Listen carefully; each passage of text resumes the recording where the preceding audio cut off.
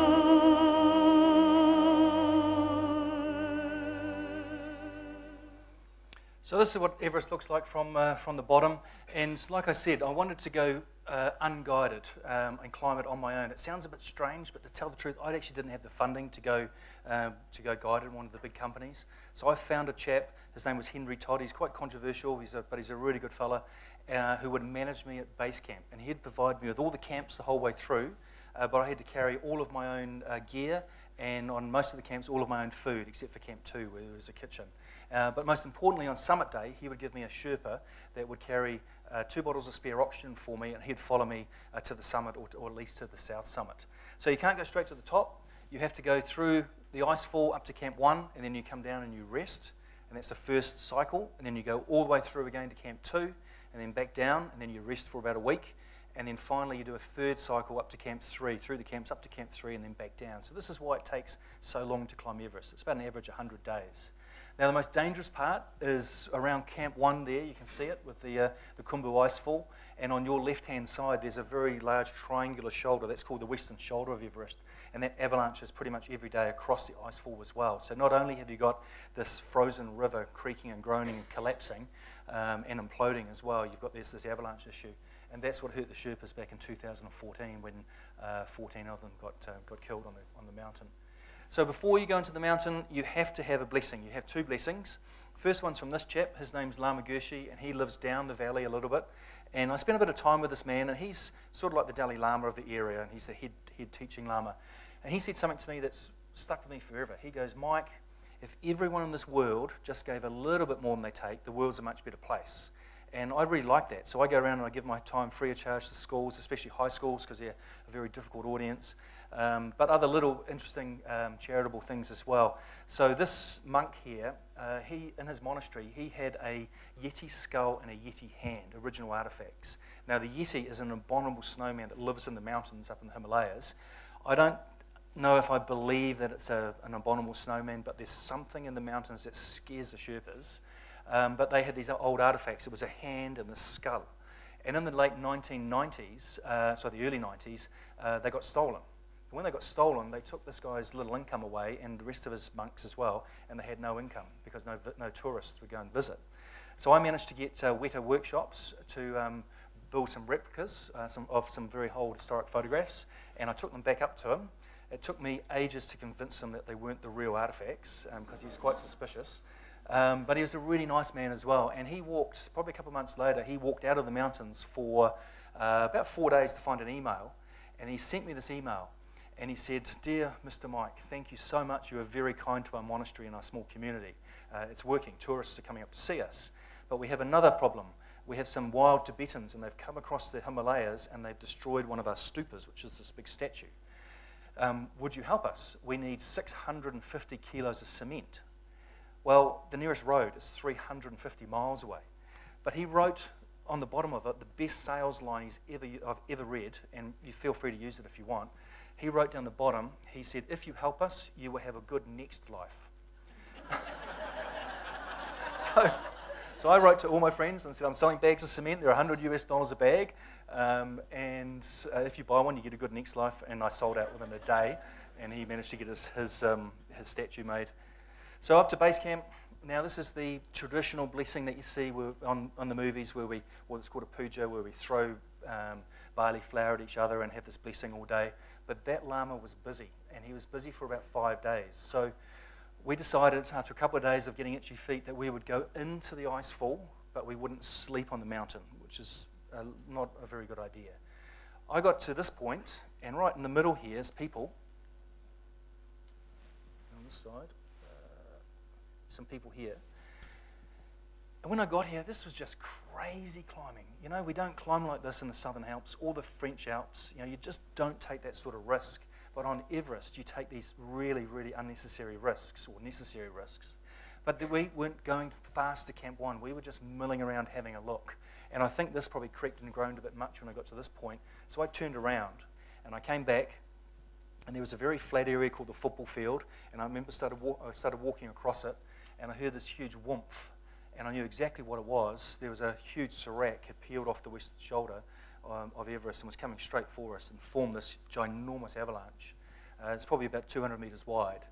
And so I had two choices. I could unclip from the safety lines and run and try and jump the crevasses, or I could stand and take my fate. So I chose to run. So I unclipped and I ran, and I managed to get across all these crevasses. And then right at the last minute, I remember turning around and looking at this thing coming towards us, and everywhere shaking. There's people screaming, the ground shaking beneath you. And I was trying to decide whether to jump into a crevasse to get away from the shockwave, and I actually froze. I didn't know what to do. And right at that particular moment, the avalanche hit a ridge, and the energy dissipated upwards, and then it just came down and dusted on top of us. And for some very strange reason, I honestly don't know why to this day, I managed to take a photograph. You can see the size of it because there's some people here at this side. Let's see if I can get them here, over there. And so, yeah, probably 200 or 300 meters wide. I came back down and I sat in base camp and I said, I'm going nowhere until I get a blessing. And I waited another 3 days for the llama to turn up. Once we got that all the way through the ice fall, and it's not a very nice place, I'll tell you that now, it really isn't. And then we went to Camp 1. We were too scared to come down because it was too active, so we hardened up and we said we'll go to Camp 2. Now, this is the western comb of Everest, and I felt incredibly humbled to be walking there because literally 50 or 60 years ago, no one had ever walked in this part of the world, and you're walking in the footsteps of Sir Edmund. It was a pretty humbling experience. Also incredibly inhospitable. A friend of mine was walking with his mouth exposed, and it's at 20,000 feet or 21,000 feet, and it's minus 30-ish, but the reflective heat of the snow actually burnt the roof of his tongue and burnt his tongue so badly that it swelled up and it blistered at night. So it's a very, very harsh environment. So from there, up to Camp 2, we stayed for a couple of days, back down to base camp, rested again, then all the way through the mountains, through the camps again to Camp 3, and then you come down, and then you go down the valley and you wait, because there's only about probably 10 to 12 days a year that you can actually climb Everest. And that's when the jet streams, which are the really strong winds across that continent, move north, and then you hopefully punch up, touch the summit, and come back down. Now, you can't actually wait for a good weather window. You've got to climb on a forecast because it takes so long to get up there. So we were waiting for a really good forecast. So we spent a lot of time in this little village. It's called Pangbache, and we sort of ate every single chicken we saw. We tried to put on as much weight as we could. I read that book, Into Thin Air, which is a really silly idea because we were just about to go and do what those guys had done. But I remember being a little bit scared there as well. And a really good friend of mine said, Mike, are you visualizing? And I said, yeah, of course I am. And she was a really good triathlete. And she said to me, she goes, Mike, what I want you to do, she goes, is I want you to visualize yourself having issues. Dealing with yourself when everything's going fine is really easy. She goes, I want you to deal with 3 main issues that you're really scared about, and I want you to visualize those happening. And then, so what I'd do is I'd sit there nice and quietly, and then as I think about these 3 things, and one was getting lost on the mountain on my own, because I was climbing on my own in a whiteout. The second one was friends of mine getting lost or getting hurt. And the last one was avalanches, near misses or getting caught in an avalanche. So I'd think about these things until I could feel the emotion sort of welling up inside me. Just as you can feel tears coming into your eyes, I'd change the way I was thinking, and it's disruptive thinking, and I'd change it, and I would visualize myself handling each situation in a really good manner. And what it did is it was tricking my subconscious into already dealing with some of those issues, so that when I got lost in a whiteout, I didn't actually panic because I'd already dealt with it at some stage. It was a very, very powerful trick. But the time came when we went back up. Took us 2 days to get to base camp, and we were climbing on a forecast, so the winds were still there, and you could hear these winds. It was like a freight train. It really was, just roaring away at about 200 knots, about 400 kilometers an hour. And then we were hoping as we climbed up the mountain they would dissipate. And so we went Camp 1, Camp 2, up to Camp 3 for a night, and then you can see this yellow band here. Now this used to sit on the seabed.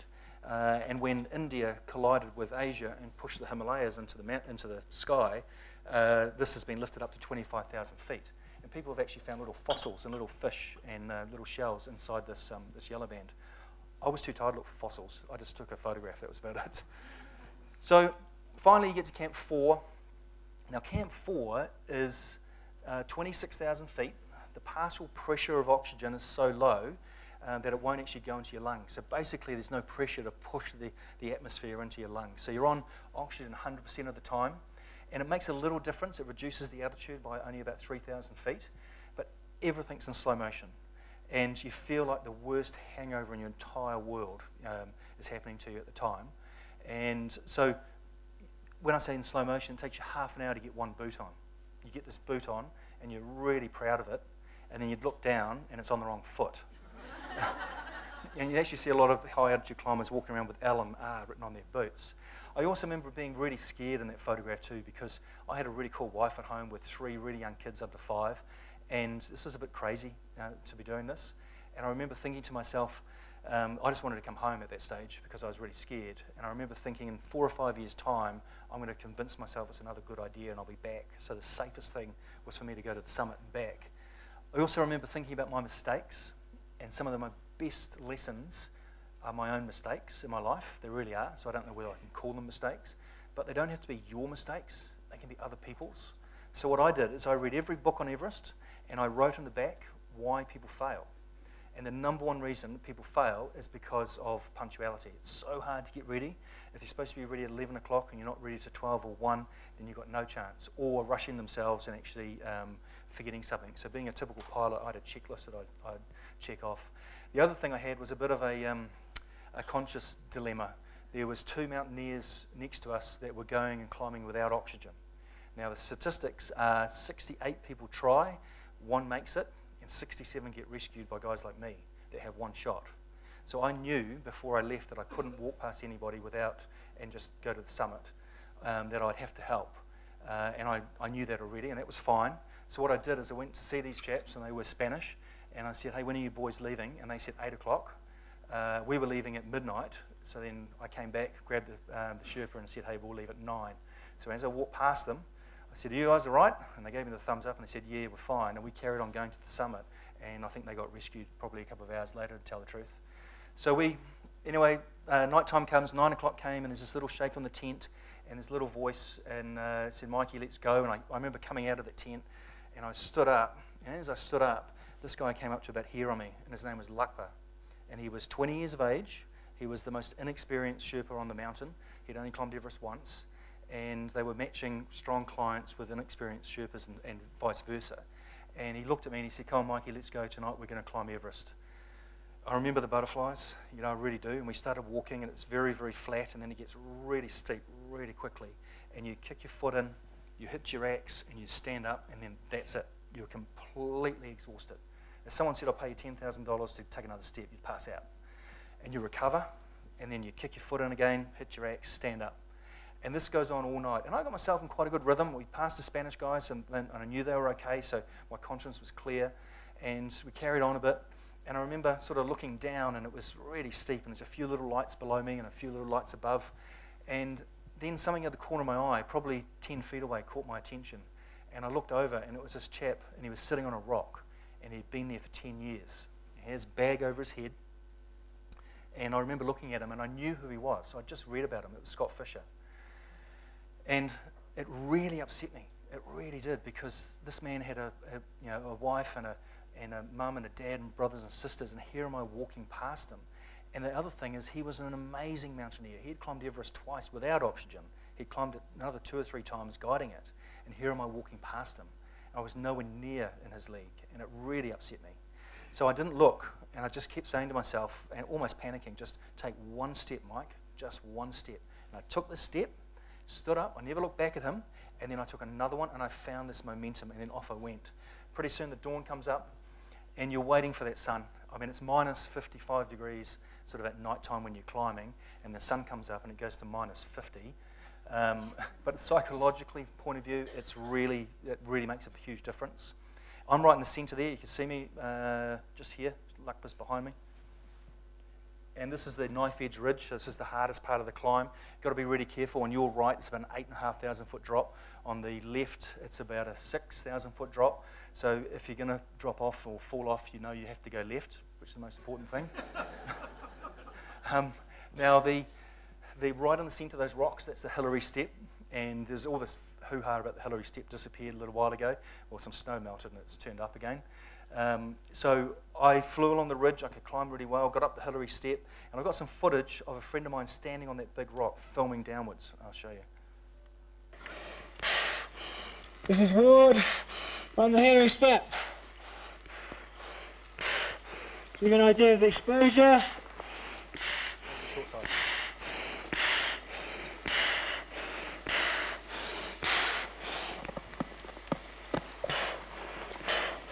So Tibet, Liverpool. Well done, mate. Keep coming.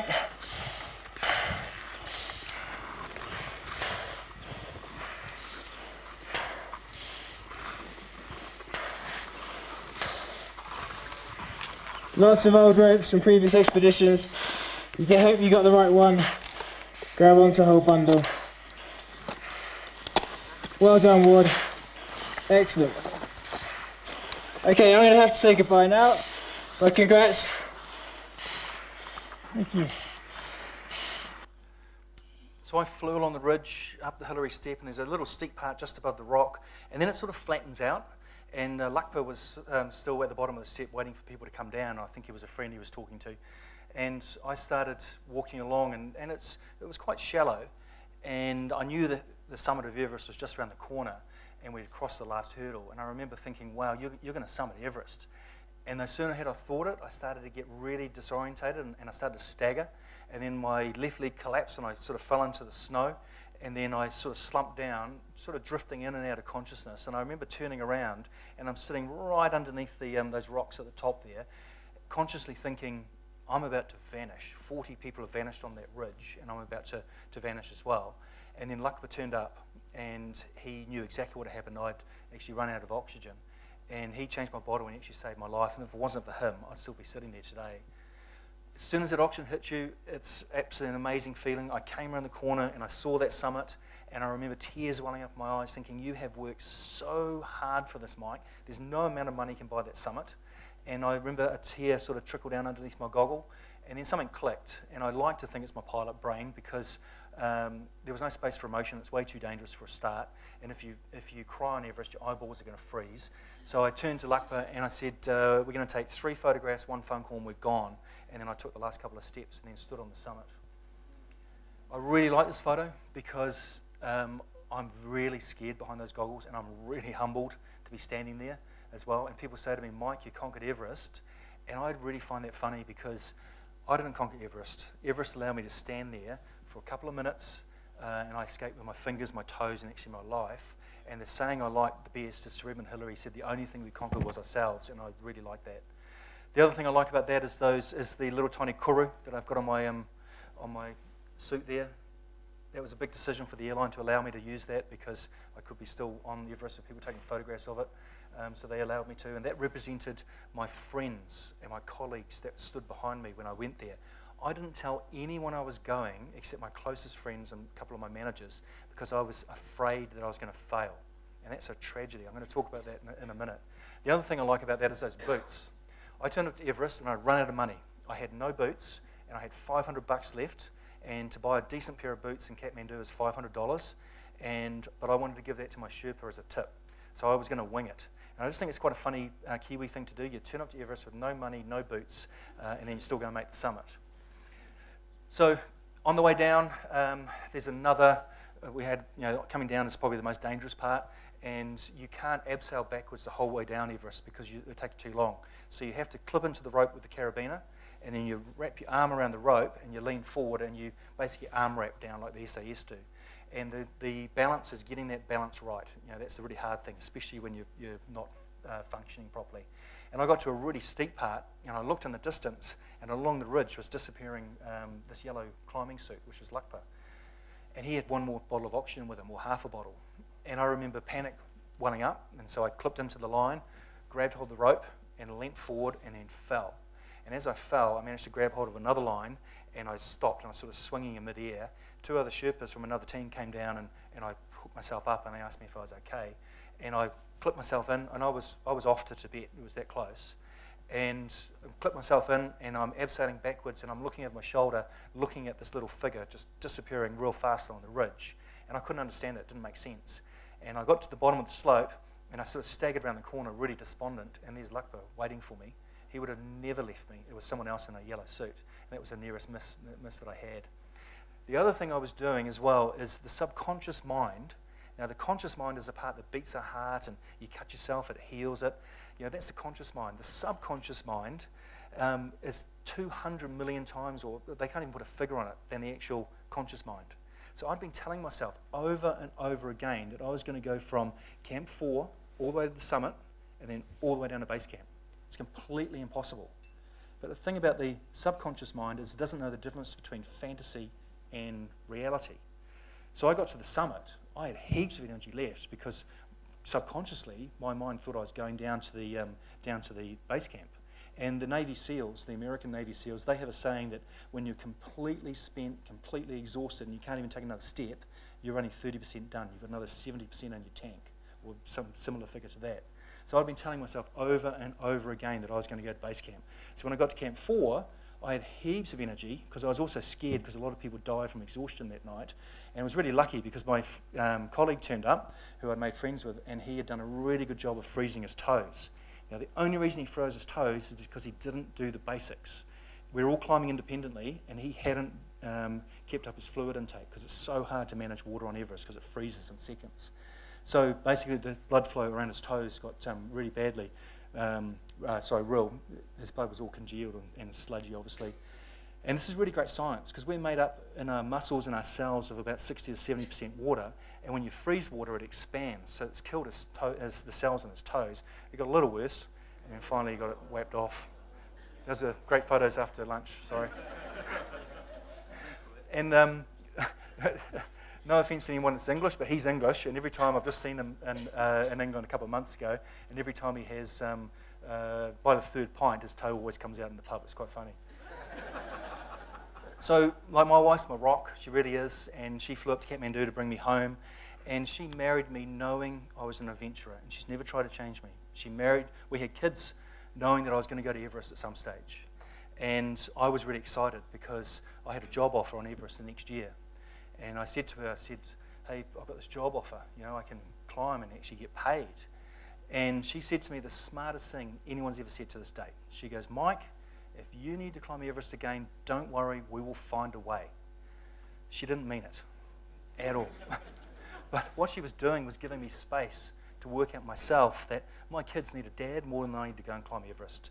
And that when I took a huge step back, it actually wasn't the mountain, it was the relationships with the Sherpas and the climbers and my colleagues on the mountain as well. That was the most important thing to me. The human relationships was the most important. So with her blessing, every time one of my kids turned 7, I'd take them to see Everest. We'd trek 150 kilometres, just one-on-one with Dad. You can't drag a 7-year-old that far, they have to walk. And we just take one village at a time, and I've taken all 3 now. It's absolutely magic seeing their interactions with the Sherpa people, it really is. We've been back as a family, and so when they all turned 7, that was their thing they did with Dad, and when they turn 14, they have another family tradition where they get to choose an adventure, and it has to have a couple of elements. It has to be outside their limits of what they think is possible. It has to be safe. It has to have Wendy's approval, obviously. And the last one has to be good for the community, or a community. So my little girl, she's 7 in that picture, she's just turned 13, she came to me and said, Dad, I want to go to Everest Base Camp. And we came up with this idea that we would take 2 paddle boards to Everest Base Camp, and she would paddle the world's highest lake, which is just next to Everest. So we've just done it in November, and we had a lot of safety around it. For anyone that's sort of wondering, we had a doctor and we had rescue boards, this sort of stuff, and she had a dry suit on. We sort of pushed her out into the middle of this lake, and she paddled a lake at 18,500 feet. She also raised some money. We raised some money for, there's some old widows that live up in the Himalayas, and there's 9 of them in this little village, and they've lost their husbands, their fathers, and all of their sons on Everest, and we've slowly been re-roofing their homes for them as well. So that was her little project. So going back to after I'd finished Everest, I had to find another way of coming up with an adventure. Adventure's in my blood. It's really what drives me, and I really enjoy. But it had to be something as serious as Mount Everest, without the risk of getting myself killed, or being away from my family for so long. So I went back to step 1. I just let myself dream, making sure I was going to be passionate about it. It took quite a while. I read lots and lots of books, and finally I read a book by Sir Ranulph Fiennes, and he was the first guy ever to run 7 marathons in 7 days on 7 continents. And I read that paragraph, and I went, that's me. I'd never run a marathon in my life, not even half a marathon in my life. And so I got myself a a plan, broke it down into parts. I had finance, courage, inspiration, family, had the logistics, how I was going to do it, and one of them was how to learn to run. And then I broke that down into smaller and smaller parts. My hero when I was growing up, I got a website and a logo. My hero when I was growing up was this chap, Rod Dixon. He won the 1983 New York Marathon. And then I went out for a run. And I ran 5 kilometres, and everything fell apart. My knees hurt, my feet hurt, my back hurt. I couldn't run. Running had gone from being Rod Dixon to the guy lying on the ground in my mind, but it didn't worry me. Because I had this plan, I came back and I simply went to the smallest part, which was to learn to run, and I typed into YouTube how to run properly, and pretty soon I turned into a really good runner. I could run good distances. I wasn't very fast, but I could do it without injuring myself. But the other thing I wanted to do was to run for a cause greater than oneself, to give more than I take. So I went to Kids Can New Zealand, which is a really awesome New Zealand charity helping underprivileged New Zealand children, and I'll be raising money and awareness for them. Now, I just want to make this little point. You can imagine how scary it was to put yourself out there and to find that courage and not be afraid to actually tell people that you were doing this. This is probably one of the hardest things. And this is this fear of failure I want to talk about in a couple of minutes. So the idea was 7 marathons, 7 days on 7 continents.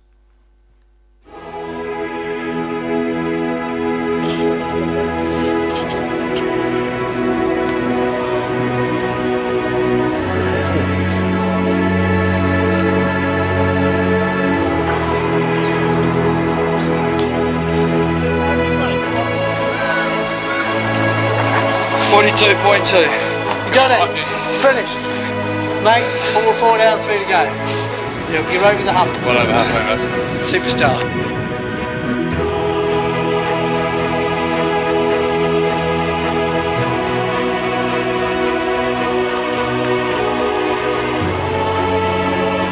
About 14 kilometres into 6 marathon in 6 days on 6 continents. It's tough. It's really tough.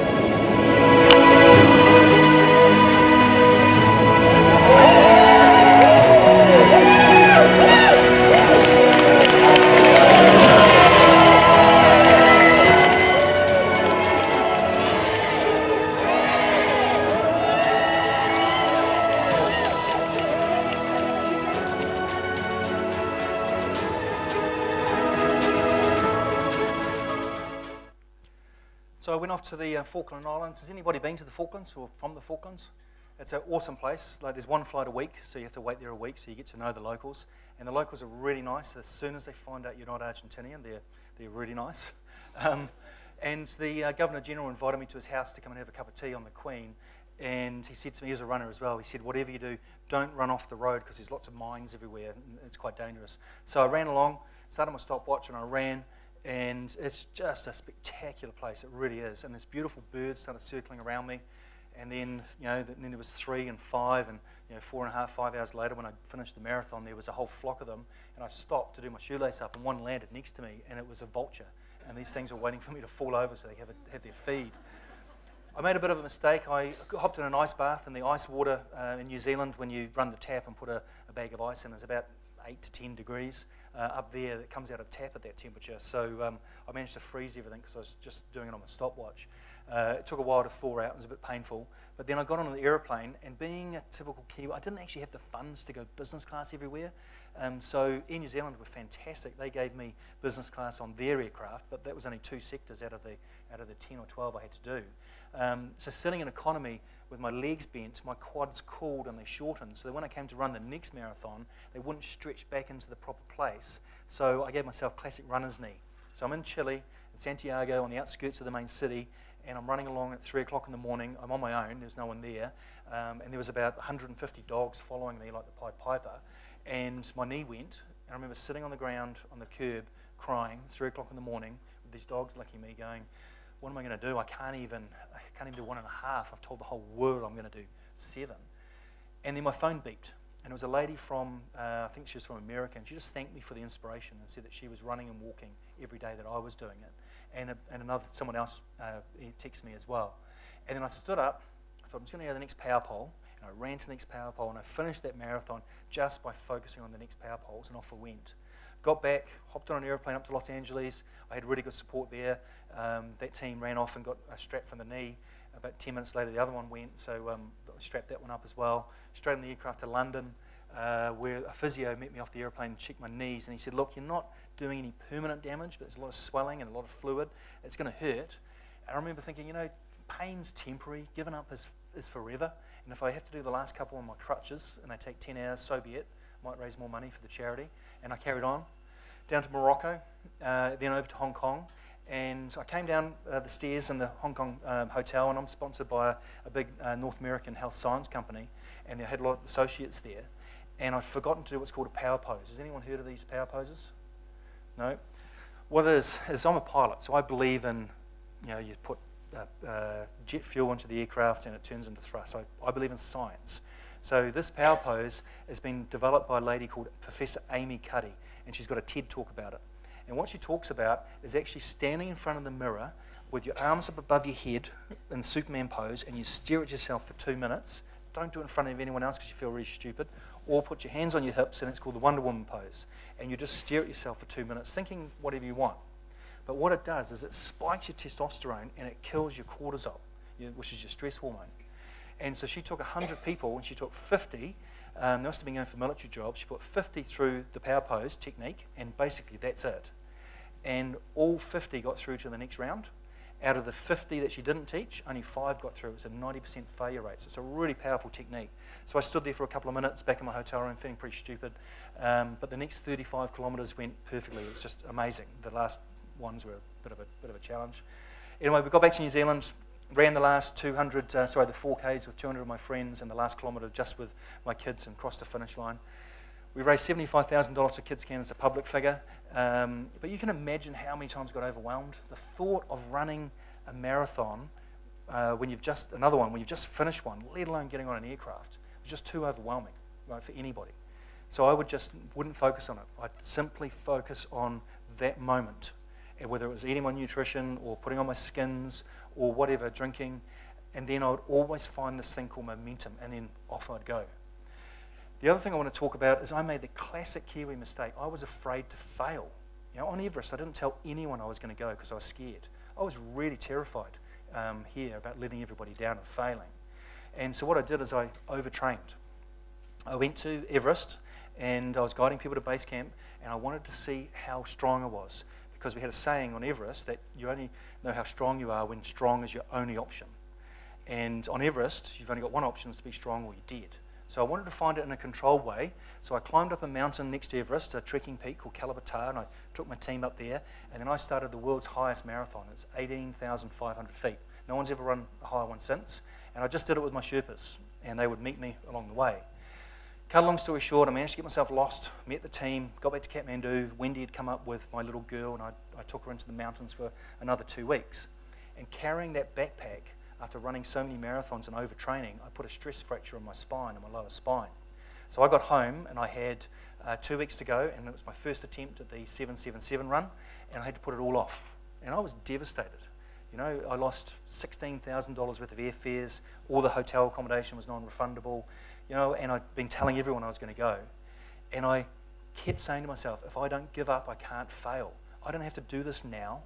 As long as I keep working my way towards it.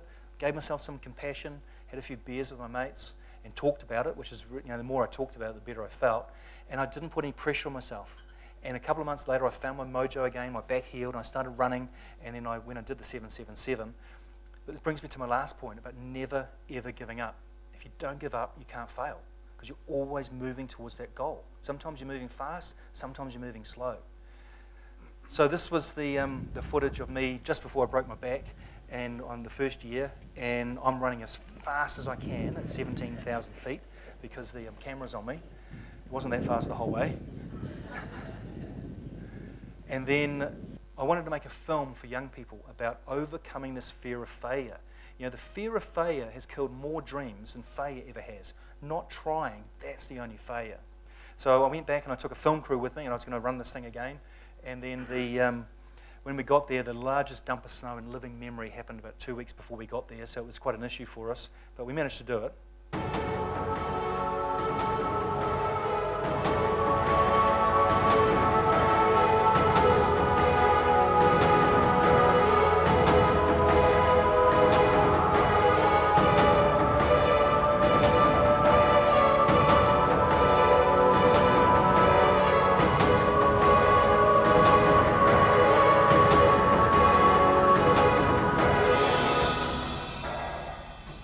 that's available free of charge on Vimeo, and a whole lot of schools send their kids home to just do a little project on it as well.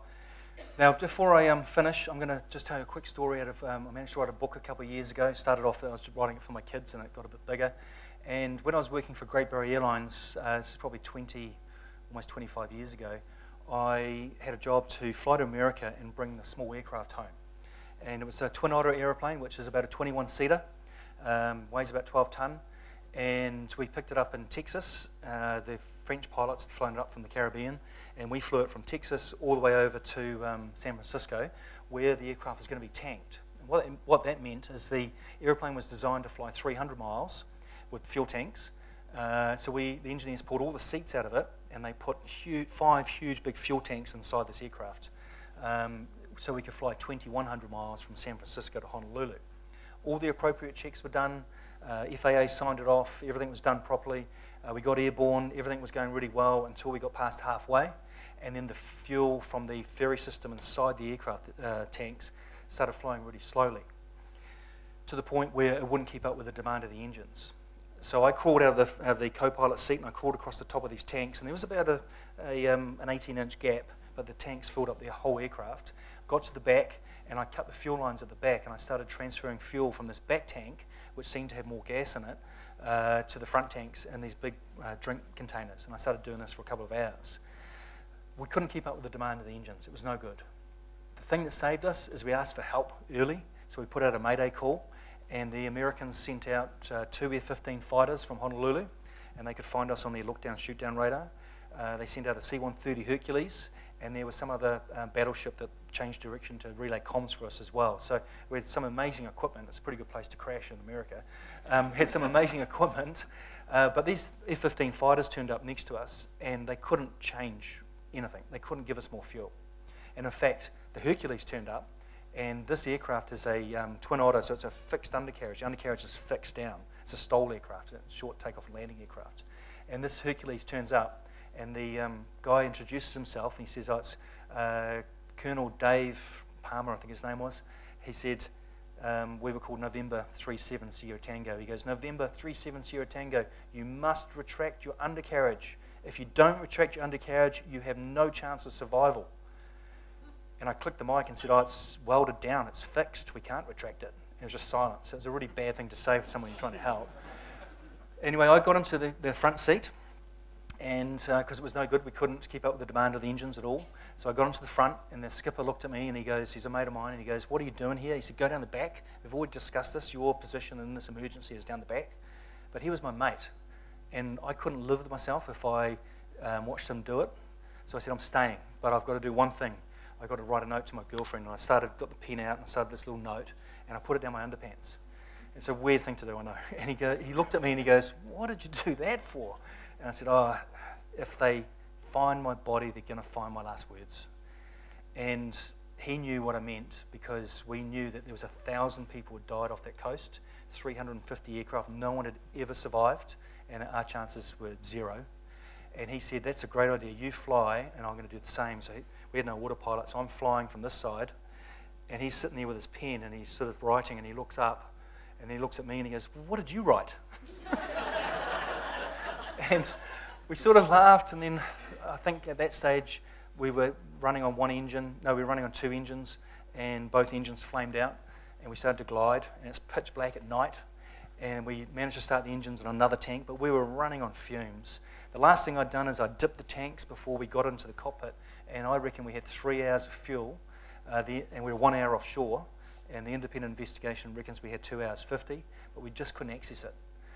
So we started both engines again. The Hercules pulled in front of us, and it dropped flares at the back of the aircraft onto the water, and we came down behind them, and I'd pulled my window down, and I'd had my head out, and I'm just waving Alistair down, the skipper down, and he's just looking at my hands, just checking forward, and then I looked up, and there was pitch black sea, 1 flare, and then pitch black sky.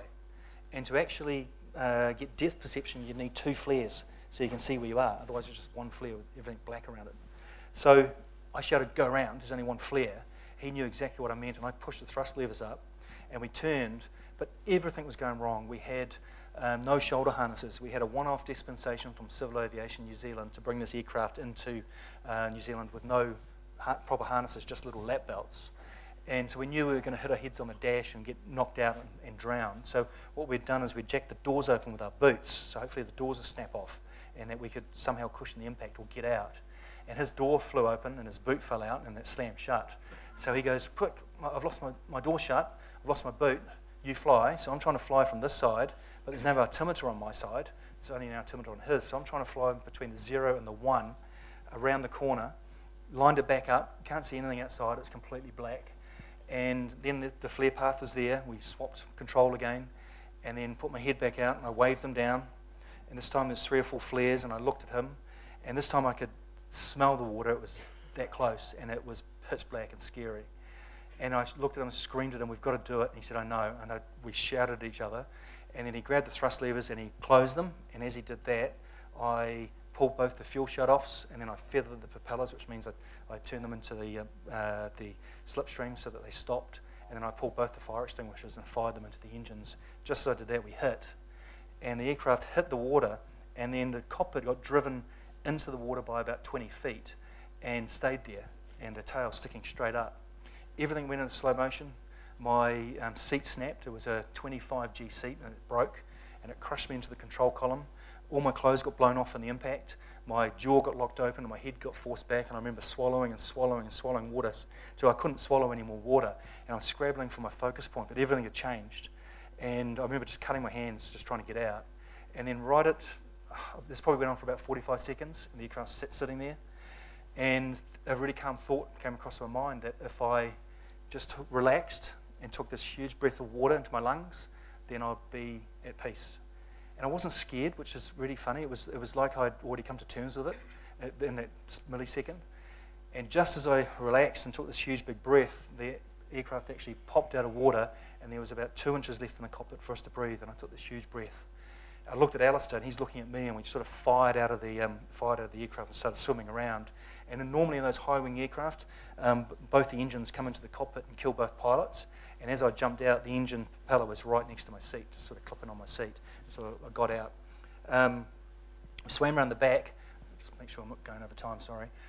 Got around the back, and I got in a couple of times, but it was just getting too dangerous. It was something like out of an Indiana Jones movie. So we got into the life raft, and we had this little tiny life raft about this big, and our entire training for the life raft was, here's the life raft, it cost $10,000, don't lose it. That was it.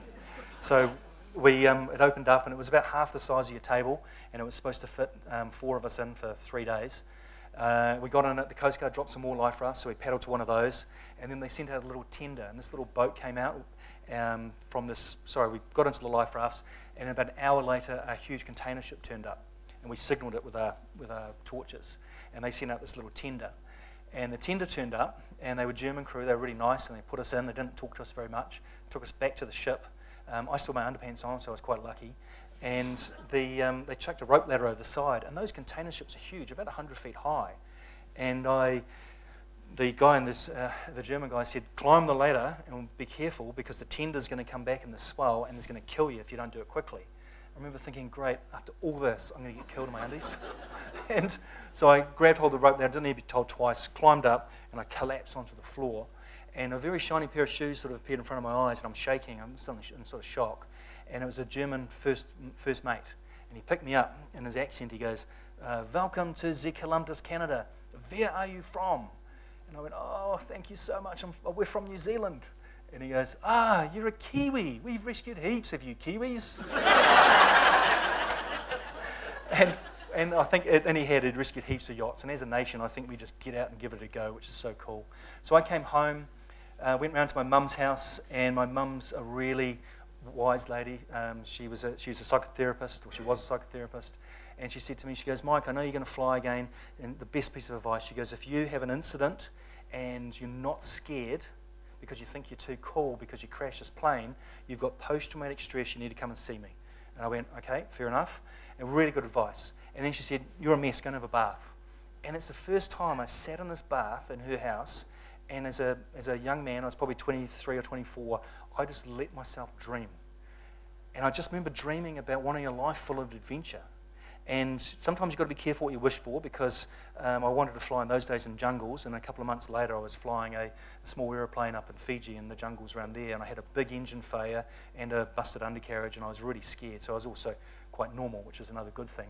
But that brings me nicely around to summarise about why dreaming is so important.